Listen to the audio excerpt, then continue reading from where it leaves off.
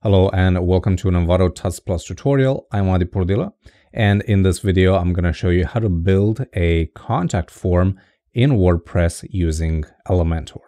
For those of you who don't know, Elementor is a free WordPress website builder. It offers over 80 design elements like buttons, headings, forms, and so on, and over 200 ready-to-use templates. So you can build anything you want, either that's a simple form or a full-fledged website. Now, in this video, I'll show you how to create this simple contact form using the Pro version of Elementor. But if you don't have the Pro version, I'll also show you two ways of creating this form using the free version of the plugin.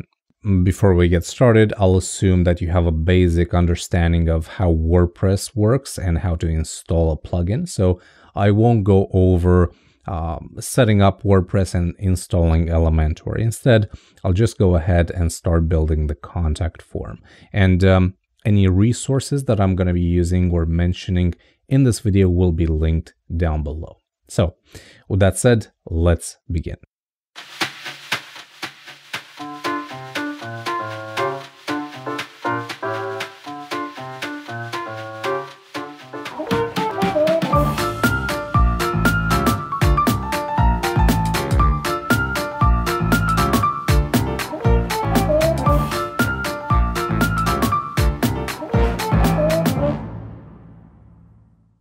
For this demo, I'm actually going to be using a landing page that I created in a previous tutorial here on Tuts Plus. It's the furniture landing page. And if you haven't seen that tutorial, make sure you check out the links down below and watch that first. But essentially, I created a very simple landing page that looks like this. And we created that from scratch, so no template was used whatsoever. Now, for this demo, I'm going to make some changes to this page, and I'm basically going to replace this section right here with a section that will house a contact form. So let's get to it. First of all, I'm going to select this section, and under Style, I'm going to change its background color from custom accent to our custom text, like so. Next, I'm going to open up the navigator and I'm going to select this heading, copy it, and I'm going to go to this column and paste it. Now let's just bring that up. And I'm also going to copy this heading. And I'm going to paste it here as well. Just like that. Next, I'm going to actually delete this heading and this button. Let's close the navigator and let's select these headings. I'm going to change their text color to white. And I'm actually going to make this a little bit, I'm going to add a little bit of transparency and to this as well. Style, text color, I'm going to set it to white. Now the text inside these will say, contact us and let's get in touch. All right, now under this, we need to add a form. How do we do that? Well, let me just start by saying that the easiest method is by using the form widget from Elementor. But this is only available in the Pro version, and the Pro version costs about $50 per year. Now, if you don't have the Pro version, there are two ways you can add your form. And I'm going to show you those briefly first, and then we're going to build our form using the Pro form widget. So the first way is to use and let me just find it here. Where are you? It's an HTML widget. So you can just drag that in and you would write your HTML code, right? You'll say form, and then you would add your inputs and so on and so forth. This requires a bit of coding knowledge. right? Because you need to write the markup, and then you need to go to Advanced, Custom CSS, and add your own custom CSS here to style this form. Not a very, let's call it, beginner-friendly approach. So this is one way, using an HTML widget. Another way is to use a shortcode. And a shortcode allows you to embed a form created elsewhere. To make things easier for you, you can simply go to the dashboard, to the plugins, and you can install Contact Form 7. This is a hugely popular and free plugin that allows you to create contact forms, or any kind of forms, really. So once you install it, you activate it, and you get a new section here in WordPress. And by default, it comes with a standard contact form. You can go ahead and edit that form to your liking. For example, you can remove this field. You can change the text on this button. You can add multiple fields and so on. Then you can go to these sections and set up your mail, where you would like to receive the mails from the contact form, how the messages should look like, and so on and so forth. Essentially, you would save the changes, you would copy this shortcode, and then you would go back to Elementor. You would find the shortcode widget, drag it in, and you would just paste in that contact form, right? And this works. The only problem is you don't have access to the styling of these fields individually from inside Elementor, right? You would need to write some custom CSS for them again, and that, will take some time. So I think this is a better approach than the first one I gave you with the HTML widget, where you'd have to code your form from scratch, but still, this is not necessarily beginner friendly. So with that said, let me show you the preferred way of creating a form with Elementor, and that is by using the Elementor form widget, which again is available on the Pro version, which I have installed right here. So with a simple click and drag, you now have access to the individual form fields, buttons, and also the styling of the labels and the fields and so on. So let's go ahead and do that. So the form name, let's call this contact form. For fields, I want name, email, and message. This is actually the standard, but you can always add an item here, and you can choose the type you want. Maybe you want like a select, or maybe a URL for a website. Whatever you want, you can do it inside here. But I'm going to stick with these three fields. I'm going to go through each one of these fields, and I'm going to set the fields as required. Email as well. Email is required. Message will also be required. Here I can define how many rows I want. Let's go with like maybe 6, 7, or 8 rows. Should do the trick. And these are a little bit too big, too wide. So I'm going to set these up as 75% width, like that. Now let's go to the button. Set this to 75% as well. For the text, I'm going to say send message. Actions after submit. You can tell the form what to do after you click the submit button. Here it says email, right? So it's going to send you an email.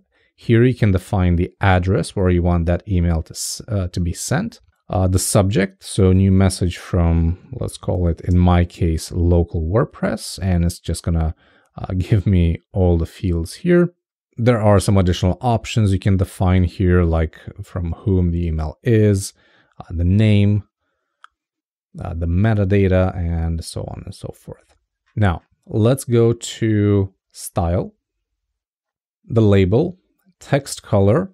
I'm going to set it to white, a little bit lower opacity, something like this, around 80%. And under typography, I'm going to use the same typeface that I used throughout this design, which is pop-ins, and it's going to be 18 pixels. Weight is going to be 200, transform uppercase. Line height is going to be 28 pixels. And also, let's give it a little bit of letter spacing, something like 2. Now, for the fields, the text color is going to be our custom text. Typography is going to just be the default inherited from the parent. The background color is going to be white, but I want it to be like around 10% opacity, which is, I believe, something like this. I don't want a border color, so we'll actually remove that border. And actually for the text color here, let's go with white. For the button, under typography, we'll go again with pop-ins. 18 pixels. This is going to be bold. 28 pixels line height. Like that. Border type, we'll give it a 1 pixel border. And where it says next and submit button, let's change the background color to just transparent, like so. Text color is white. Border color, we're going to set this to white as well. And border radius, we'll just default that to 0. Let's hit update. And now if we go to advanced, we have some more advanced options here, like margin, padding, and so on. Let's actually give this a custom width of 640 pixels. And we'll actually align this in the center. Let's also go to style and change the row gaps to 24 pixels. And then under field, reset the border radius for these to 0. And actually what I want to do here is go through each field and set the column width to 100%. I know I set it to 75 previously, but I want these to be properly centered in the page, and I want to be able to change the form width in just one place instead of changing every single field width. So let's quickly change these back to 100%. And now, I can go to advanced here under positioning width, and I can very easily change the width of my form to whatever value I see fit. In my case, 640 pixels looks just right. So let's go ahead and update that. And we can actually hit preview.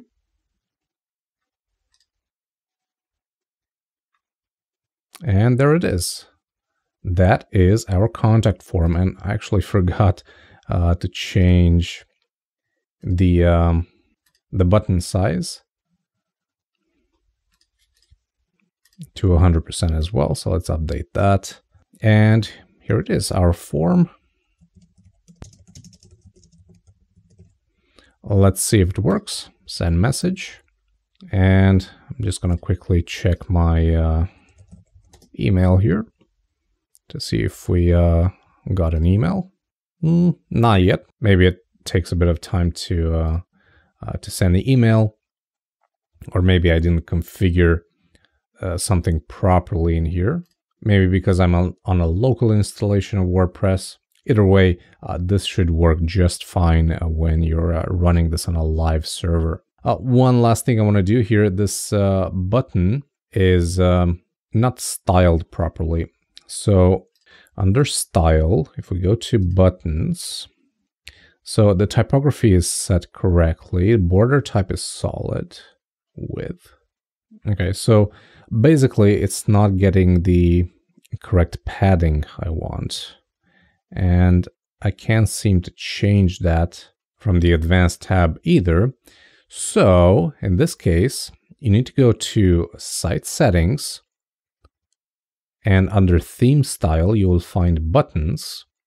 And here you can actually set the correct padding. In my case, that padding is 24 pixels top bottom and 64 pixels left and right, like so. So let's update that. And here under Site Settings, you can also go to Form Fields, and you can update some properties that couldn't be updated from inside your usual Elementor inspectors.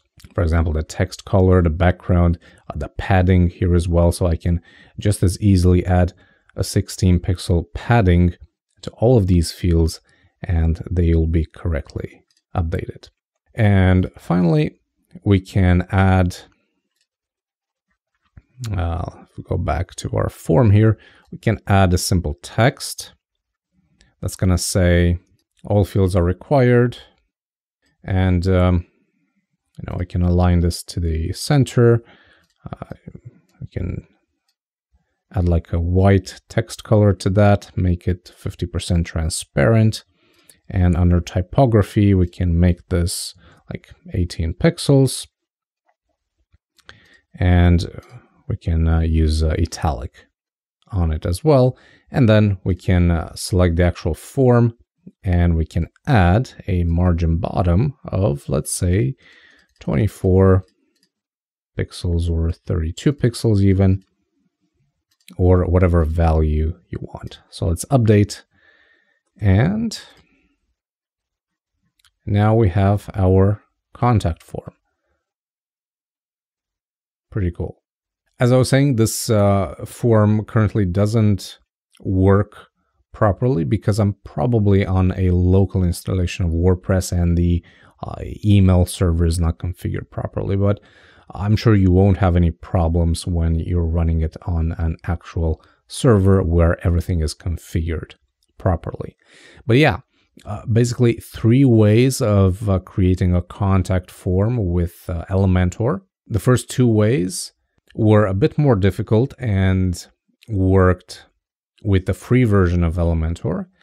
This third way is the easiest of all, but you would need the pro version of the plugin to make it work. So the choice is really yours. If you have the pro version, then use the dedicated widget. If not, you'll need to do a bit more work to get it to where you want, but it's also doable by using the first 2 methods I showed you. All right, and that wraps up this video on how to create a contact form in WordPress with Elementor. Thank you very much for watching. I'm Adi, and until next time, take care.